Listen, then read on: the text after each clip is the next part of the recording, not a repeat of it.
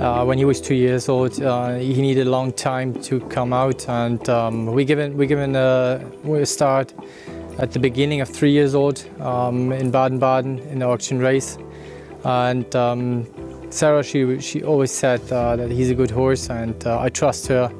And then he ran at the end of the year when he was 3 years old against Alpinista second in the Group 1. That was a great performance. I had a great race. He was quiet between the race. I had a good position, and in the open stretch I come very close to Alpinista, and I think that was one of the best performances of a 3-year-old horse against the old one.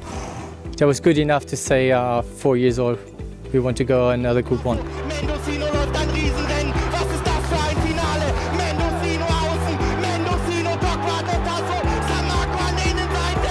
Tasso, du kannst kämpfen. TORQUATOR TASSO, Mendocino, Mendocino.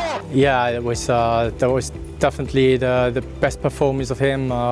We had a slow race, and he had a long break over three months, but he was in good condition, and the owner said we have to run, and he chose the race. Yeah, the distance is between 2,000 and 2,400, the perfect for him, and he's a fighter. Yeah. When he was 2 and 3 years old, he was a baby, and he was always playing against the jockeys and the work rider, the exercise rider.